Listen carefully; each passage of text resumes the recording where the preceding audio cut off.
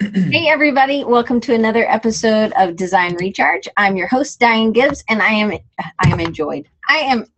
excited to enjoy my friend Fraser on the show today. So Fraser Davidson is an illustrator, he's an animator, he's a director, and he's just a really good with brands too, and creating brands and stuff.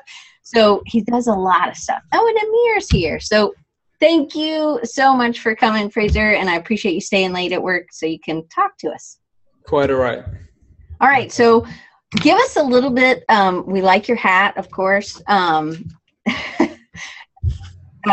Give us a little bit of your background and where did you know that you always wanted to do animation and that kind of stuff, or what was your spin?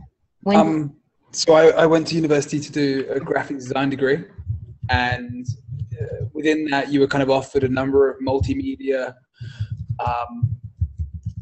options that you could take. So there were kind of illustration, web design, After Effects in the very, very loosest sense of the word. This was 2001, so I went to university on 9/11. So oh, wow. everything was different. In my second year, the web design course was full up. So I ended up having to. I was fairly slack with regards to attendance, so I ended up having to kind of like pick my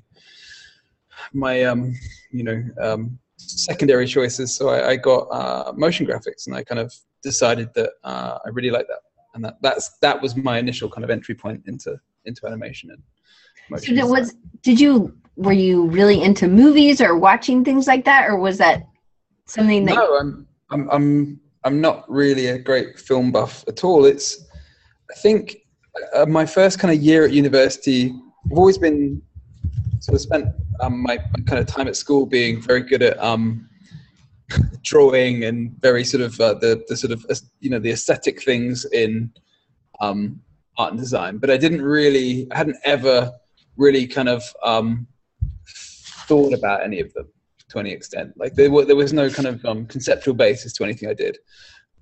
So it's kind of so kind of doing my first kind of year was quite difficult in that way, because I kind of came across this obstacle of having to sort of justify everything I did and explain why I'd done things, and I had no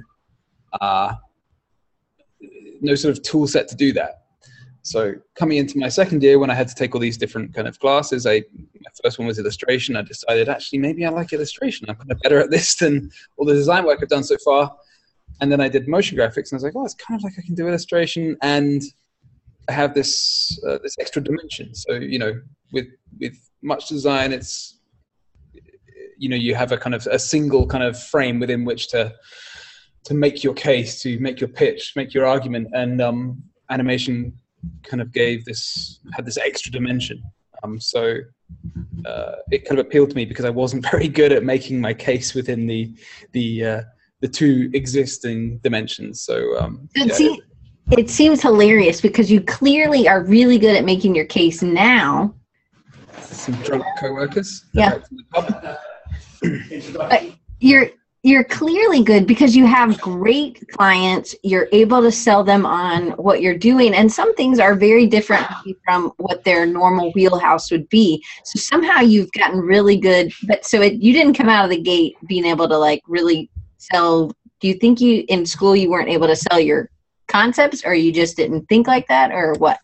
No, I mean, all of those kinds of things aren't necessarily even kind of design related to an extent. I mean, if you're an art worker, those things are kind of secondary to what you're doing. It's much more the case, and maybe it's more the case in the US, that there's more of an emphasis on justification and the pitch of your ideas.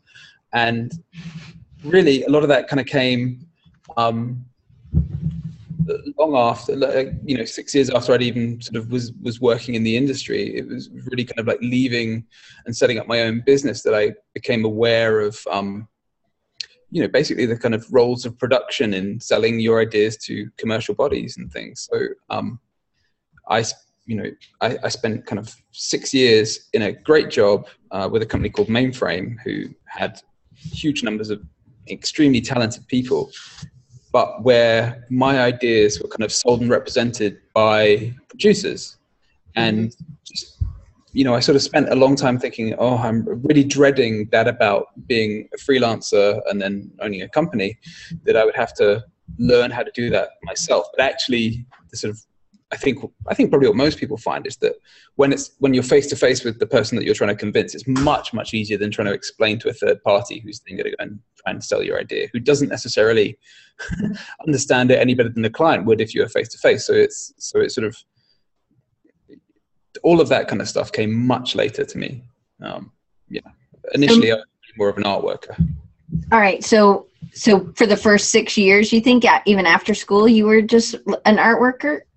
Yeah, I was extremely angry all the time. If you read my Twitter feed, you probably think that's still the case.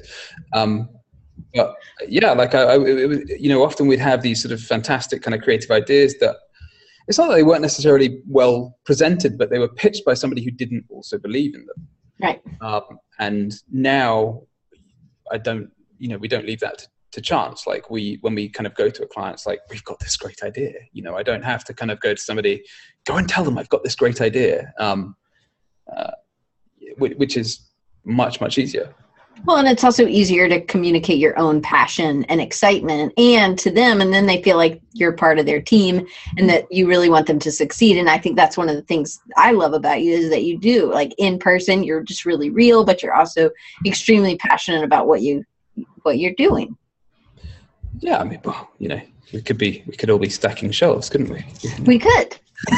Yeah, right. Absolutely. So, all right. So Mina had a question. So I always like to make sure I get to everybody's questions in as they come, as much as we can. So Mina asked, so Fraser, we were in college together at the same time. I was also a sophomore, my first semester in art school when 9/11 happened. This changed my perspective at the very beginning of my career. I'm interested in hearing how this changed or altered or had any effect on your approach to your career. Do you think 9/11 did anything? I mean, we know it did stuff, but in real terms, yeah. I mean, in real terms, with regard to just how it would have affected my career in general, I'm sure it must have done. How it kind of affected me, my response to it.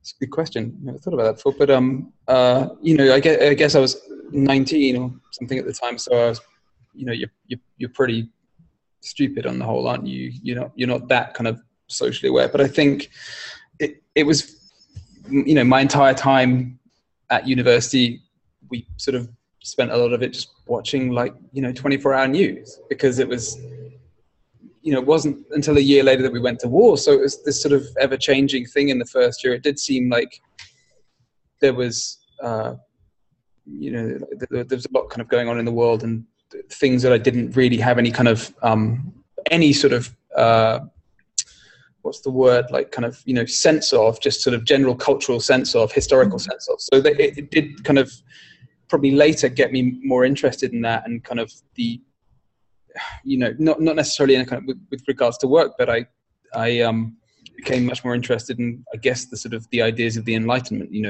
and people like Christopher Hitchens and these sort of polemical speakers who, spoke with real defense of Western civilization and like I say, the Enlightenment. And I kind of that's influenced my work subsequently, maybe didn't immediately. Did you always have because you seem like you like America pretty good. So was that had you always been, or do you have family here, or did that even affect your interest in the United States at all? That's a very good question. Sorry. That is a good. I have to actually think about these. I've always loved the US in different ways. I from being very young, I was really into kind of the sport. I played rugby here, which is quite a sort of it's very much a sort of tertiary sport. It's not like soccer. Soccer is the game. Everything else is very, very distant second. There's no kind of basketball, hockey, football. Well, hockey to a lesser extent, but there's no kind of culture of that. There's one game you play here, and if you don't, fucking forget it. I'm sorry. Remember, my mom's watching. So sorry. So I would, if you kind of grow up and you're like the sort of big kid and there's no place for you on a soccer field. Like, it's all skinny people with fine motor skills. Like, I don't have any of that. So like, I like tackling people. So from that was that was why I initially kind of this very sort of exotic alien kind of thing. Like, this is pre-internet, so it was I thought it was flashy and brightly colored and much more interesting than the kind of culture that I came from. I think subsequently, like I say, it's sort of I kind of learned to like the idea of America as a concept is fantastic. Like, we don't have these kinds of these sort of pure ideas anymore politically. Like, it's much more pragmatic. But I think the idea of kind of a civilization founded on the Enlightenment became really kind of interesting. And I guess I come from a country that's very moderate, but very sort of quite royalist, and it comes from these very dated, old-fashioned ideas. And although maybe we don't have lots of the kind of hangovers of political hangovers that America's maybe has now, we're kind of, it's this sort of quite stagnant society. And I think America seemed very vibrant and interesting, and you didn't have a 3,000 years of inbreeding that was supposed to represent you. Like, I find that quite embarrassing now. It's so yeah. Right. We still have that too, now we get, at least in the deep South, we get kidded about that quite a bit. Yeah. But we're not, hopefully. But we don't have the 3,000 years. We think 300 years is way old here. Which is funny, I guess. Yeah, we have bars that old. Right. We don't have anything that old. But that's okay. It's good to make our own way, I think, clearly. So you work at Mainframe, and then did you meet Ben and you were like, hey, let's go start our own place? No, we actually know each other from school. So we knew each other from about age 11, 10, I don't know what it is. I'm a couple of years younger than Ben, but we kind of share a mutual best friend. And we all used to kind of pick on the same kids at school. But you try not to sugarcoat it. That's essentially why. And we did paper rounds together and things like that. But we all come from a very tiny. What's paper rounds? Like a paper boy. Oh, paper. Oh, okay. Ben would along with my friend would sort the papers in the morning, and then I would come and pick them up, and we'd earn probably something like the equivalent of $12 a week in and whatever we could steal from behind the cigarette counter. So were you riding your bike? Oh yeah. Okay. Yeah. So that's how we know each other. Ben worked for 10 years in online marketing while I was kind of working in industry.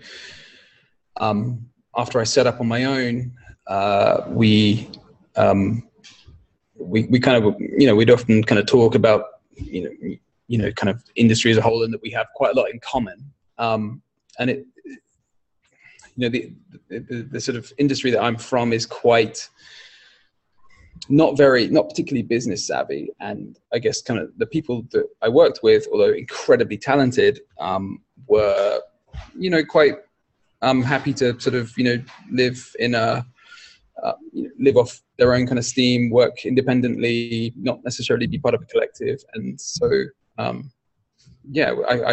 wanted to sort of do something a little bit more than that. And, between us, we kind of figured that we had just enough expertise to make that a reality.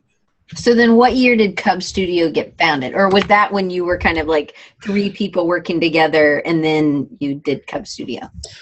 So initially I was working with 2 other animators who we still work with today, but we were kind of worked as a collective. it sort of became apparent that, you know, various people wanted to do different things. And I think I kind of wanted to, a collective is, you know, herding cats. You know, you need kind of, you need structure in order to kind of, you know, order through structure, to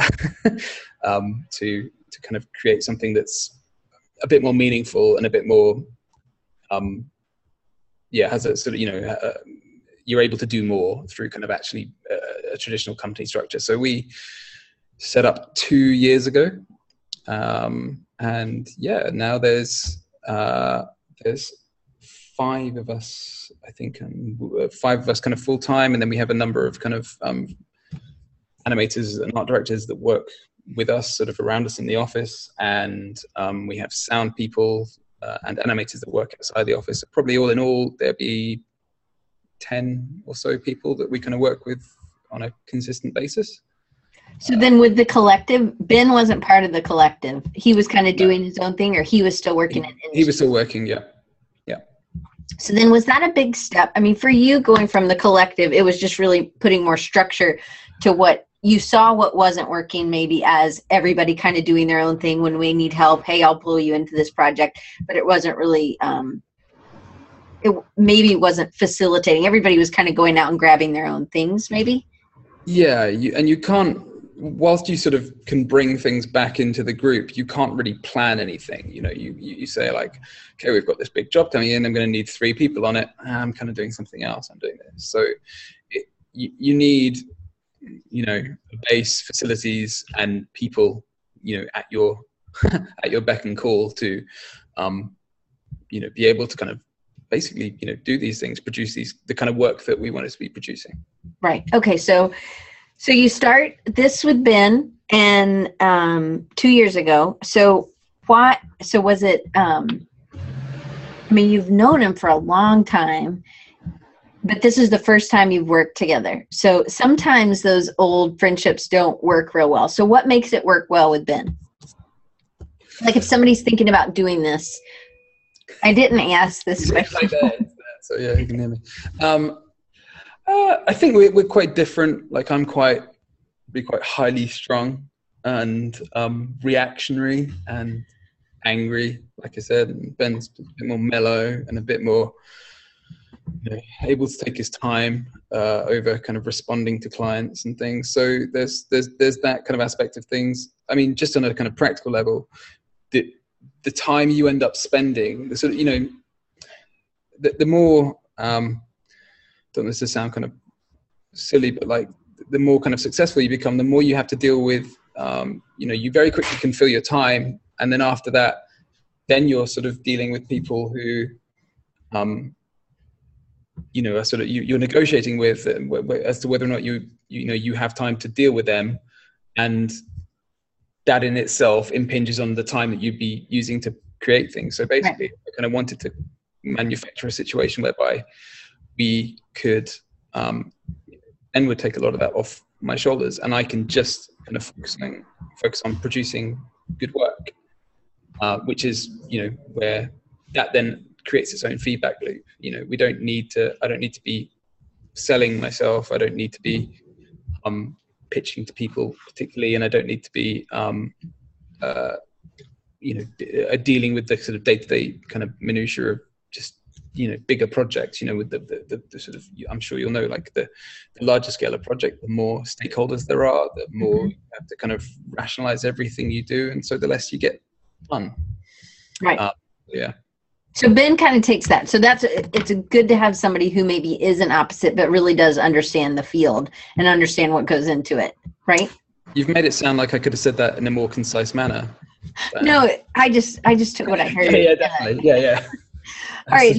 So one of the things I keep thinking about this, one of the videos that you have on your website, the Cub Simple or Simpler or something, which kind of, in a way, and I think you're great at this, like you're great at this kind of a satire in a way, because it's really simple to just, you can put these people together, and then it kind of like takes what your industry is and it sounds like the verbiage is like really like, oh, it's really easy. All you do is put this 1 and 2 and then you end up with 100 or whatever. But really it's like, oh my goodness, really all that comes into, so it's really an educational piece. And I don't know if that's like one of like these underlying themes that you have, but you have a ton of educational, the diving for the Canadian Olympics, the football. I mean, you have a ton of things that really, it's not always satirical, right? I didn't feel like you were making fun of me because I didn't know about diving, but it was just, it's the whoever's doing the voice, when they're coming in, when they're saying things, the way it's illustrated is fantastic, but it makes the education part be fun. And I guess that's one of the things I'm always interested in. And I don't know where I was going with that question. I mean, yeah, I mean, I think that's the way I've always felt about education, is that it's important to kind of impart interesting ideas or even boring ideas in an interesting way. But I think, yeah, like most of our stuff is kind of didactic, but I think we like to think that we impart it in a way that's fun and kind of, delivers what we want to do. With regards to the American football thing, that has somewhat of a payoff in that the NFL came to us and said, are you able to kind of produce something similar for us that explains to a foreign audience what American football is, which, is, we were talking about this earlier, like to us, that's kind of a real kind of piece of praise in that, we've taken American football, which to the sort of European audience can seem quite Byzantine and complex, but but there are sort of ways that you can let people in that like you say, like hopefully doesn't make them feel, silly for asking the question, or that it's something that's totally impermeable. It's like you can know these kind of 4 or 5 things about it, and that'll at least give you,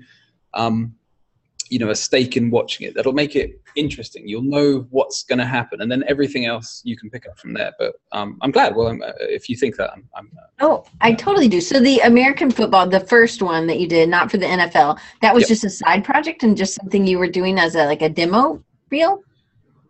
Yeah. I mean, well, you never do it as just sort of a demo reel. It's like. Well, you're doing it, but it was an in-house project that y'all did, and you. I mean, I know everybody does stuff like this, but you're doing it, you're working out ideas, you're working out perspectives, working out maybe illustration or other techniques, but you're doing something because it's something you're passionate about.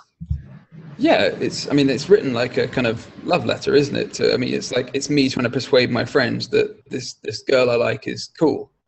That's basically what it is, isn't it? It's not, otherwise, it's very easy to dismiss. It's like, it takes 3 hours and nobody does anything. There's 20 minutes of action, which are all, it's all true, isn't it? Like, it's very, so, like you kind of want to go, yeah, but look, there's fucking cheerleaders, and there's, I'm so sorry, and there's flyovers, and there's all this kind of pageantry around it. Like, that's kind of what it's about. And I think, yeah, hopefully that's kind of the reason that the likes of the NFL get in touch with us, because I think we understand it in the way that hopefully American people do. I know that the college scene, especially in the South, it's very much more kind of nuanced and interest. Like every kind of college has their own kind of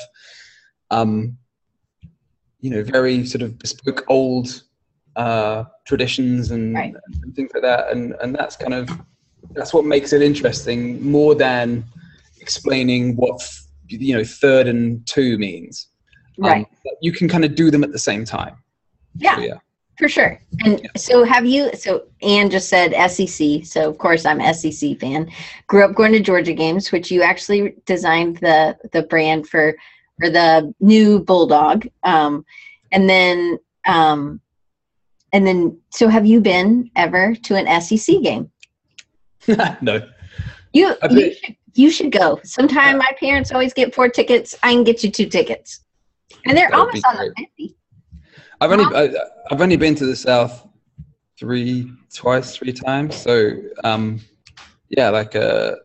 only for Creative South. So I don't want you.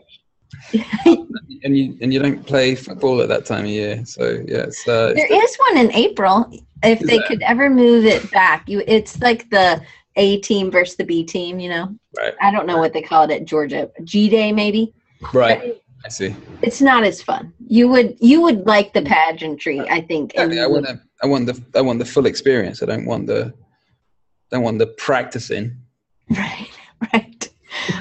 Yeah, for sure. It is different. Like, I know a lot of people, and I'm not going to get on football, but I grew up, going to games every weekend. And so it was like normal, but then I went to Auburn. And so I stayed within the SEC. That was one of my requirements, which really probably shouldn't be like that. You probably went to school because it was a good art school or something. Like, that was not one of my, it was a good art school, but it kind of was. I mean, we don't have the same kind of culture of school pride that you guys do. Like, it just doesn't exist here.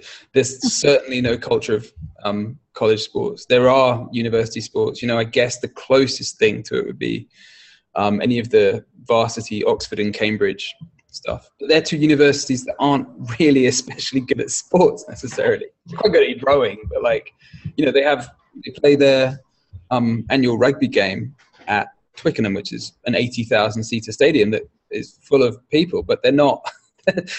I don't know, like, it would be like watching kind of the biggest game of the year being between, I don't know, like Princeton and somebody else, without any of the big schools that actually are good at the sport.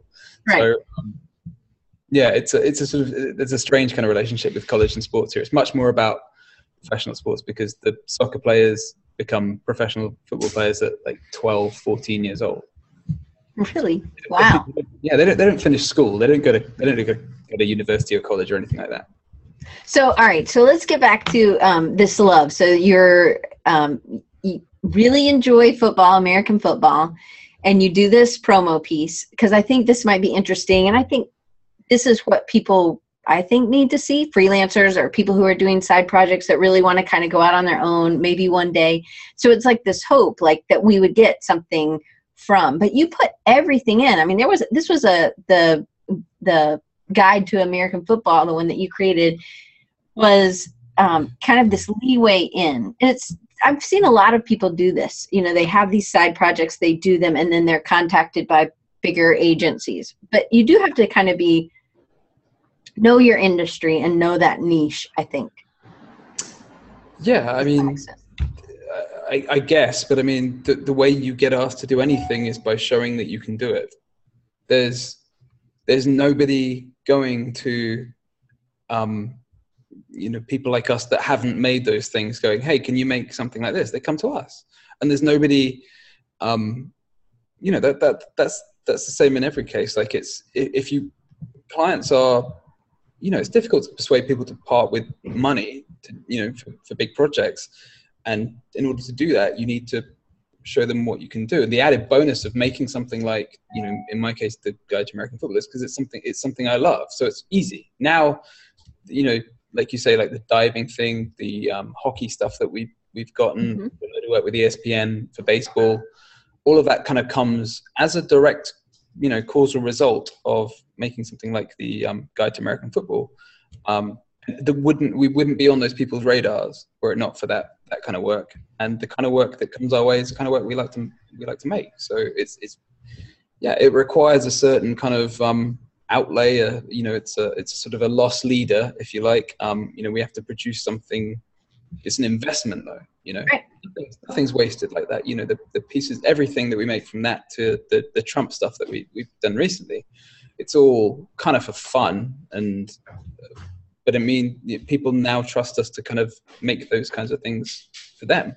Right, because a lot of times people within the industry that are not designers, that are not animators, that are not directors, need an example to go from. And so that now you're giving them something, you can tell them, oh yeah, I could do that. But if you don't show them that you can do some of those things, then they're not going to trust you. And this is big. And some of those bigger clients need to know that you can handle something. So if you had done something that was 30 seconds, like the Trump things, I think they're fast. Like, yeah, and it's not just that. They're like 10 seconds long, but and we can turn them around incredibly fast, which isn't normally the case with animation. But I mean, it's not just that these things, people are looking for people to produce these things. Is that you need to show people that these things are worth producing, right? And just by virtue of the fact that it has a few million views, shows potential advertisers that this is something that people will watch without advertising spend, without kind of being pushed on Facebook. Like this is the dawn of the internet. This is still the Wild West. Snapchat is, the idea that we're being asked to what can you play this way around? What's vertical? Nobody's doing that at the moment. So if you've got half a mind, that is what you should be doing next. You could be the Snapchat provider of content. Mm-hmm. It's all up for grabs. So, show people, if you've got an idea, there's no harm in, how much, for most kind of projects, it's not that great an outlay of effort, and the potential kind of, gains from that are significant. So yeah, I'm a big proponent of, just make it and people will, nothing's wasted. Make it and people will kind of come and pay you to make it again. So do you think you worked in internet marketing? I think, is that what you called it? Right? Me? Yes. No, I didn't. My business Bended, yes. Bended. Okay, so some of that and having the views and getting that stuff. Because when did you make the Guide to American Football? What year you think? Might be 3 years old now. So it was before Cub Studio. Yes. But again, you do need traction. So I think some of that is that savvy maybe that he got from, some of it you just got a ton of views from it. And you have to know what the industry and what the market and what the trends are. And you have to be able to see some of those things. But I think testing them in smaller bits is a way to do it. But you also have to have an overall, like the education, really all those things, the diving, the hockey, the football are all in a way educating for entertainment, right? Yeah, but I don't know anything about diving. I had to look all that stuff up on Wikipedia. I don't know anything about diving. Every client, right? Course, we have to learn. But I mean, the other thing is we don't go into these things with the mindset, look, how's the market for this kind of thing? I'm not looking at kind of the general social media kind of investment budgets. I'm thinking I'd really like to make things about sport. How can we make sport interesting? Or how can we have a take on sport that isn't the standard kind of the way that sports presented at the moment, where everything is in 3D and bold and flashy and kind of incredible significance and importance? Because it's not. It's sport. Nothing will happen as a result of anything that happens in sport. It's all just entertainment. So let's treat it as such. That's kind of, but I mean, if you're into politics or if you're into, I don't know, just anything, if you're into scuba diving, you can art, you can present these things in interesting ways that other people might not have thought of because they're not artists. That's kind of the point. So it's more about communicating something in a new way that is something that other people enjoy, but it's really something you enjoy. You're not actually picking it because you didn't like football. You were picking it because you did like football. Yeah. I'm not there. We're not looking at that going, oh, the NFL is or professional football is a big market. We should be getting in there. It's no, this is something I love and that I want to kind of express and show other people that they should love that as well. Right. And look at just the posters behind you, about all different kinds of things by artists who are interested in different kinds of things. And so for instance, the huge market now that exists in art posters that maybe didn't exist 20 years ago. If you like any TV show, if you like any film, you can purchase kind of goods that probably infringe on that copyright, but you know what I mean? That's kind of how you can, express your enjoyment of something and encourage other people to do the same. Right. So it's really about knowing you and knowing what you're passionate about, and then just riding your you know, flying your freak flag, if that's what it is, or riding your red wagon and just going with it and going for it. Yeah, well, I mean, especially in the US, you spent all this money on a design education to do what you wanted to do. You've come so close to doing exactly what you want to do. Like, why would you stop at the subject matter and do, Right. I can lay out books or whatever, like find, you know, do the thing that you exactly want to do and get paid for it. Right. All right. Well, let me get to some of the other questions. So, all right. So do you ever work out new styles or new techniques in side projects? Is that where you do that, or do you just do that on your own in practice? Probably what you see on our website is quite a narrow technical sliver of what my background represents. Like, I did a lot of kind of, you know, film, 3D, green screen, compositing. I did lots of music videos with like Santa Gold and people like that. So I've worked with lots of stuff in sport that's sort of separate to that, but I've like worked in lots of different industries that with you know, much more kind of high-end visuals, I guess, as well. But I find that stuff incredibly boring. I find it really slow and kind of yeoman-like. I think what we do now is very immediate, quick turnaround, and hopefully has a voice that's expressed by us and not by some creative director so much, although that's always going to be the case.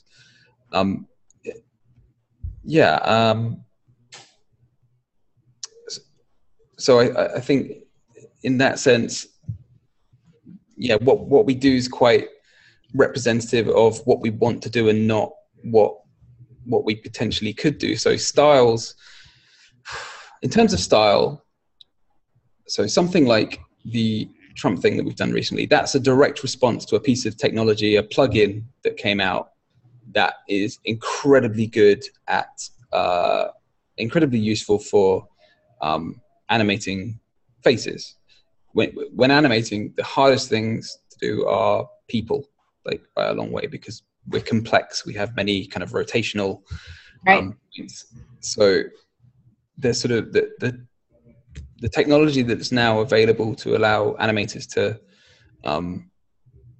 you know, create kind of interesting, nuanced characters is very valuable and kind of, in my opinion, quite underused. And so we wanted to kind of take this piece and go, okay, like how can we take this piece of technology that basically speeds up what we do by a real kind of significant margin, and how quickly can we make something?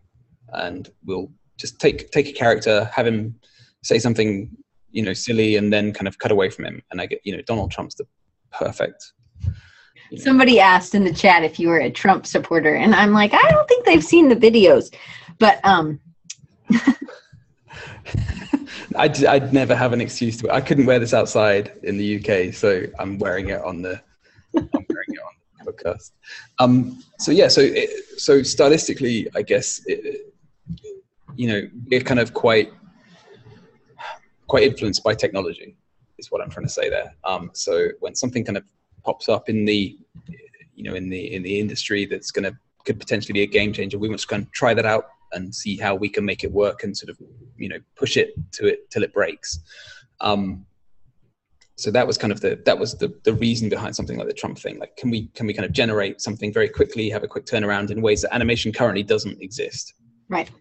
Unless you're South Park, which, you know, is the thing that turns around in 6 days. But we can make a Trump thing in about 90 minutes. But he hasn't fucking said anything in the last couple of weeks that's as bonkers as some of the things he said in the past. So we've just been using old material. But yeah.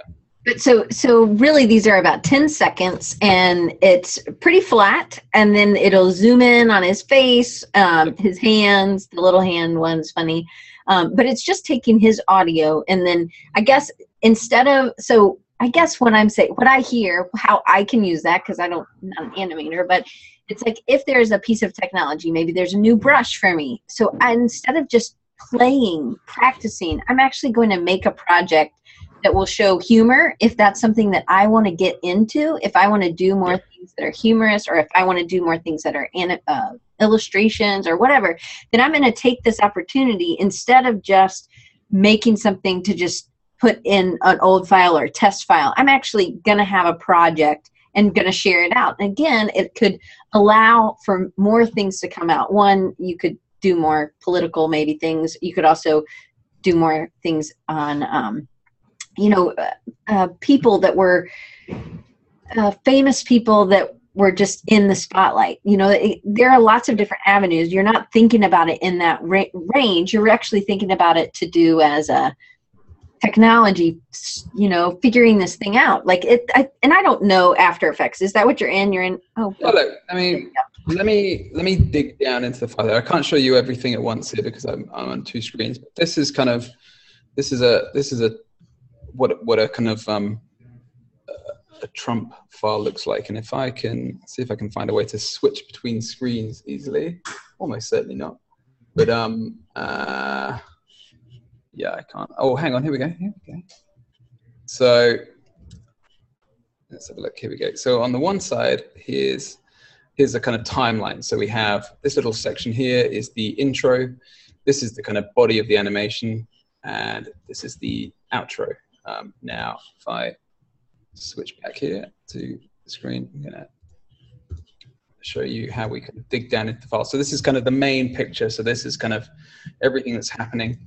If I open this up, you can kind of see within this this frame that these are the kind of controls that I'm using. This is the what's it called? I want to get this right because somebody put a lot of effort into this. Joysticks and sliders plugin. So this allows me to control Donald's head.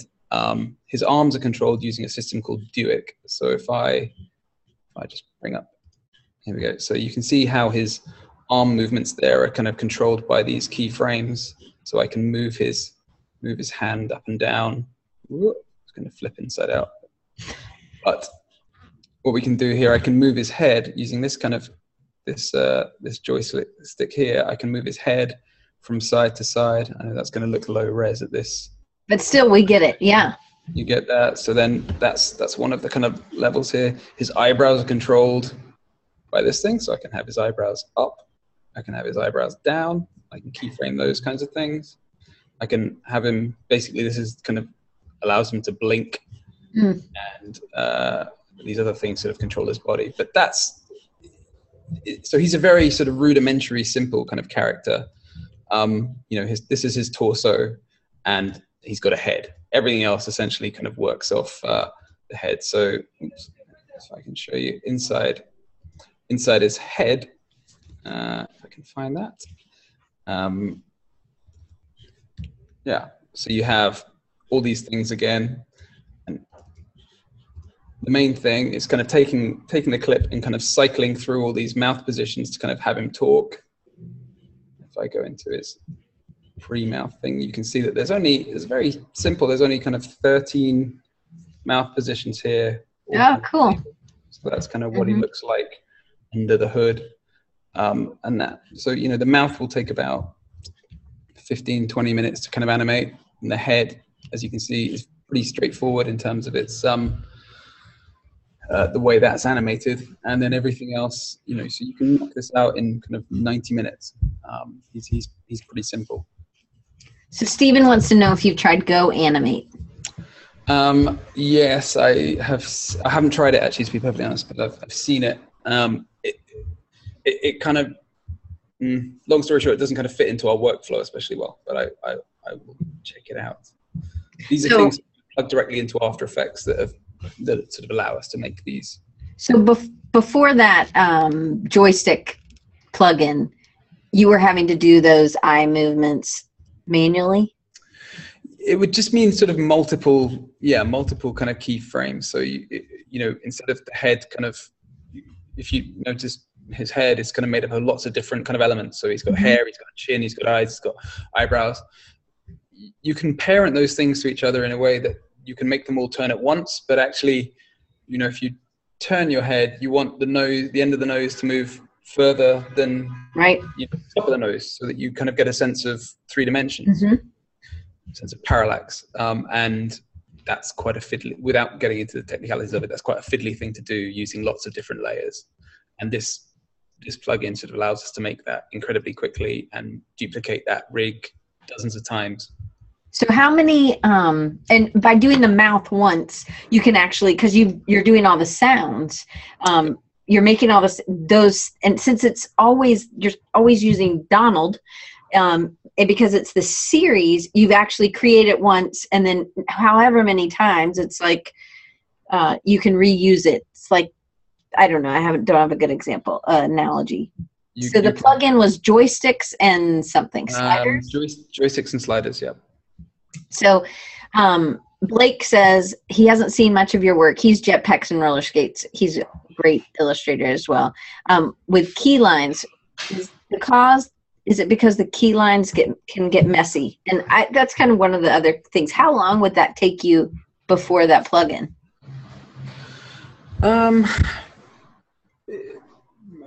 I guess something that you might create in the course of something like that, that might take you the course of like 90 minutes to make would probably take you a day to make previously. Wow, that's huge then. Not really because it's complicated, but because there's just a lot of kind of fiddly things that it immediately kind of removes from that equation, I guess. All right, so this wasn't necessarily a new style you were working out. You were actually working out technology, but then you decided to do this side project. How often does that happen at Cub Studio? Frequently. I mean,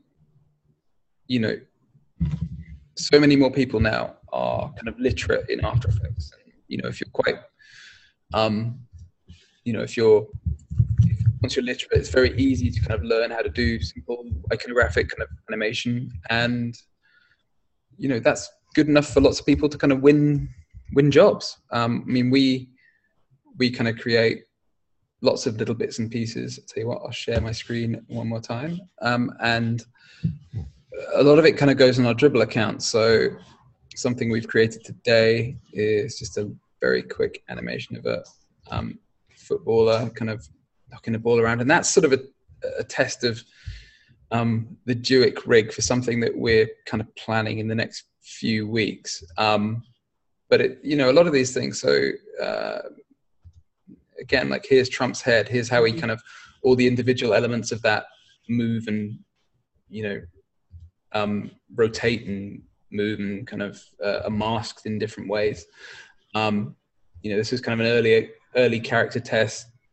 Getting his arms moving.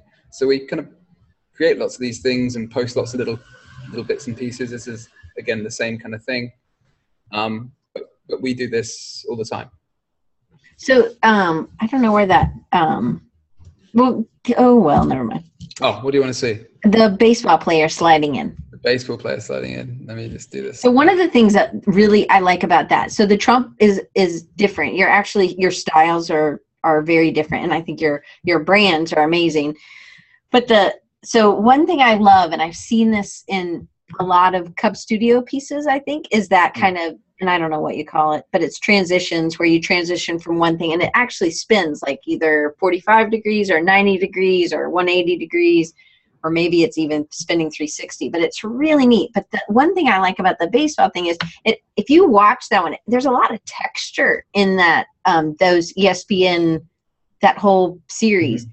And to get that texture just adds that retro, in a way, effect. It also adds, instead of it being so crisp and clean sometimes, and I think you do this with like in the diving one, or even in the one about like I think it's football, it's people at the end, the splashes of lights, that really gives, I love this one. That baseball with the guy who was the cleats, that's hilarious. But there's humor in all these, and I just think if you weren't, yeah, I thought that one, it tells this funny little story that unless you know that player, you don't know.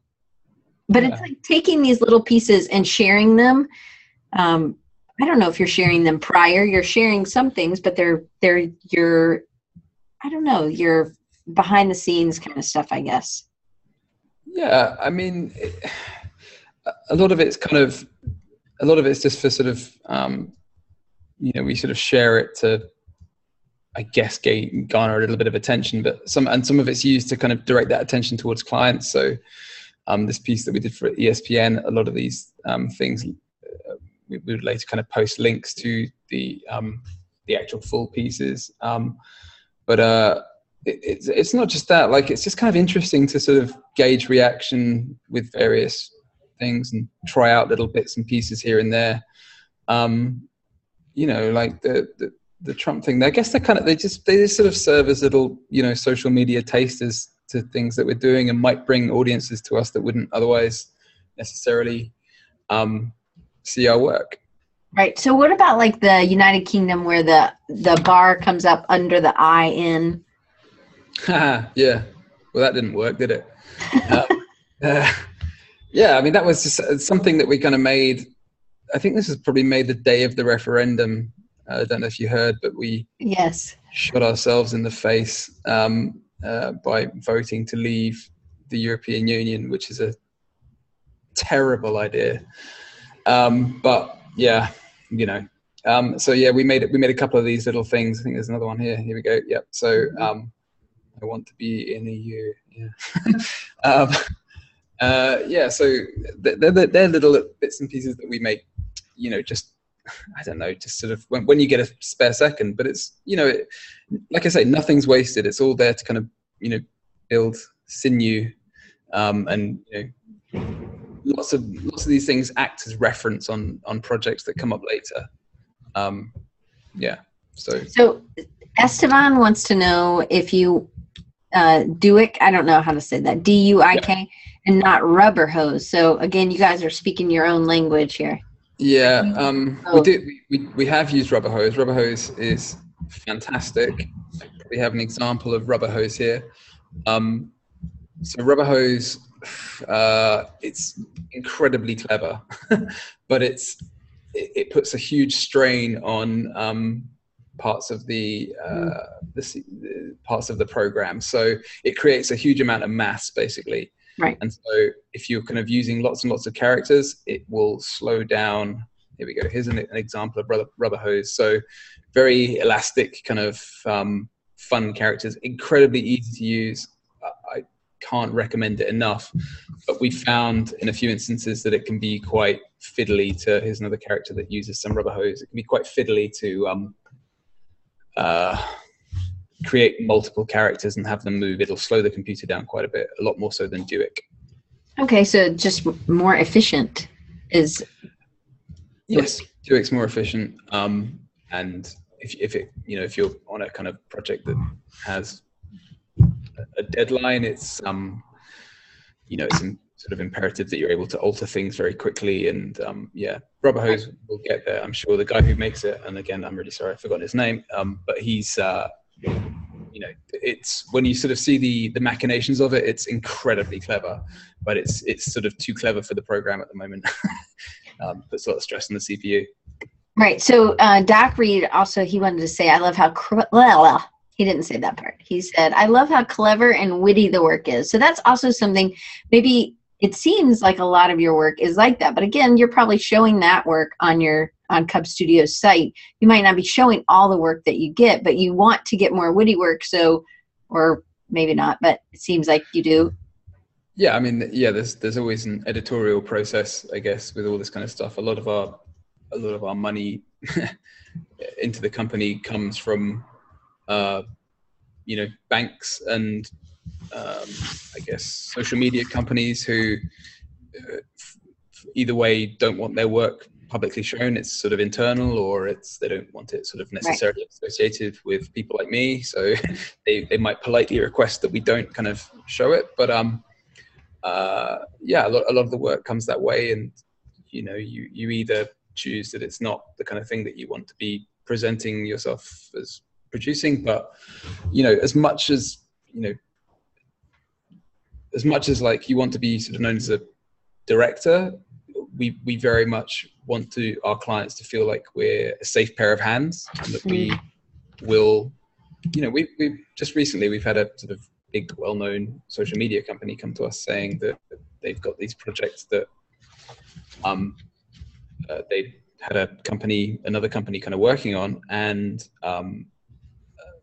for whatever reason, the project's gone wrong, and we kind of inherit the project, and it's our job then to just sort of make it very, very easy for them to come back to us and say, oh, we need this change, we need this language, we need this kind of thing. And when you often, it's very, and like I said, kind of, I made the point earlier when, part of the reason that Ben's here is he's there to oversee this kind of thing. I'm going to have to talk to you in a minute. I'm sorry. Thanks. Part of the reason that Ben's here is that he can, he's sort of able to have a sort of view of projects like this, and he can, when it comes to kind of planning for voiceovers, language variations, all these kinds of things, he's there and able to oversee that kind of thing, so that me and the other designers can very kind of quickly implement those things. And often we'll look at kind of some of these projects that we sort of inherit in that way, and you can see from the project files that they don't stand a chance of being able to deliver that kind of service to their customers. Right. So we didn't get through, I actually did create a whole list of questions, and we got through like half of them. So, that's because I was talking. No, it's great. So you actually do a lot of brands. I'm just going to have you back on if you don't mind coming back on. But like I wanted to know, I had like 9 and a 9.5. So it's about telling these stories and kind of what stories you tell. And I don't know, if a big company comes to you and says, hey, we like what you do, we kind of have an idea, or do they just say, hey, we want to work with you, this is what we want to do, we want to increase our viewership, or we want to, I don't know what they're coming to you saying. It all varies. So I'm going to answer this really quickly for you. It all varies. Like some of our clients come to us, traditional advertising clients come, and they will have very prescriptive mood boards, storyboards, that kind of thing. Other times we're working with a bank at the moment who social media is fairly new for them, and they'll come to us and say, what can we do with this content? Like, how can we make it fun? So it kind of runs the gamut. So, all right, well, we'll just have to do a part 2 because you got to go home at some point. So is your normal day, do you come in late and you stay late, or do you like to leave and go home? So we normally leave about 5:30. I went out prior to this and came back to the office. We normally kind of, I've worked at places, and I'm sure there are lots of people that work in advertising and PR and whatnot, where the standard model is to work until 8 or 9. I've worked in those places. I'm not doing it anymore. We leave about 5:30, 6. We get in at 9:30. We leave at 5:30. That's great. That's terrific. And no, I didn't really ask if home was overrated, but a lot of times animators, I'll be more in like night shifty kind of people, or some of the animators I know. Yeah. I've only ever worked with kind of night shift people, really. Like a lot of my friends at college were, they get up at midday, by which time I'd finished my day. I was sort of 6 till midday, and they were kind of midday till midnight or whatever. But I can't think properly after about 4:30. Yeah. So, yeah. I have like a lull at about 2:30. That's my I kind of need to talk to somebody else. So that's why I do this about this time. So I want to make sure that everybody knows how to follow you and how to reach out to you. So on Twitter, you can follow Fraser at FrazDav, FrazDav. And I'm putting this stuff in the chat, and it'll also be in the and I don't have a Vimeo, so if you want to send me a Vimeo, that's the only thing I didn't get. That's let me do that. If you want to know where all the Trump stuff is, it's allthetrumpfacts.com. You can watch them there. So then Vimeo is vimeo.com/Cub Studio. And then you can also, I shared this earlier, cubstudio.com. I'm going to share it again.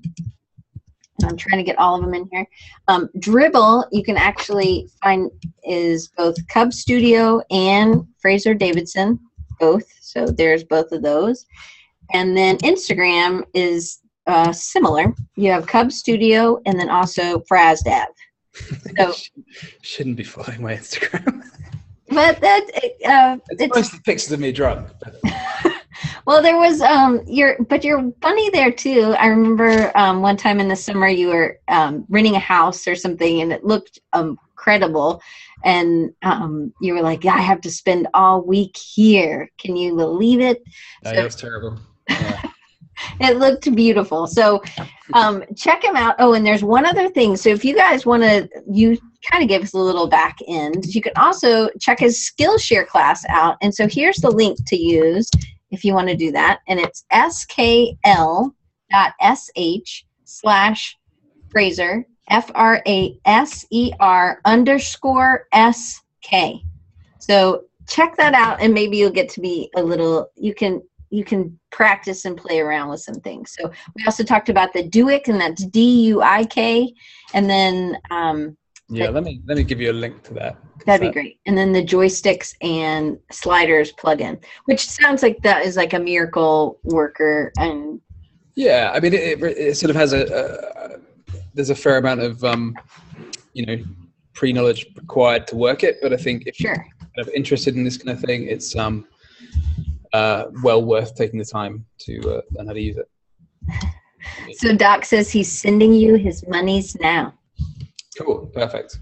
I get $10 for everybody that signs up that way. So if everybody does that, that'd be like $60. So yeah, there's joysticks and sliders there as well. Awesome. I'm gonna grab. I don't get any money for those two things, though, by the way. But you should buy them anyway. Right. All right. Well, Fraser, thank you so much, and I hope I get to see you at Creative South. And sometime in the fall, if you want to come to a Georgia game, you will have to plan it out. But that's good. I'm sure my family would be happy to share their 2 extra tickets. So Great. It's really great seats, to just let you know, and you get to.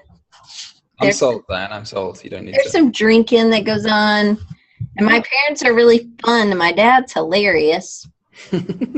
So he tells a lot of stories, which I think is always good. He's a good Southern gentleman.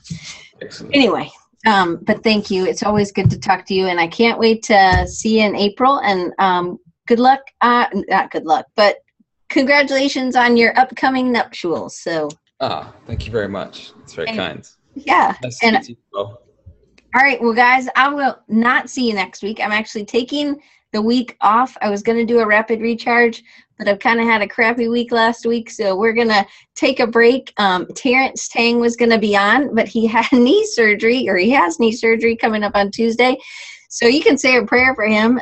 So we decided to change him to the next week, so he will be 1 week out of knee surgery, 1 week and a day. So check it out. I don't even know. I guess that's the 21st, because I'm good with my math. So I will see you guys back on the 21st. Thank you guys so much for coming, and I hope you guys have a great week. And Fraser, you too. You too. Bye, guys.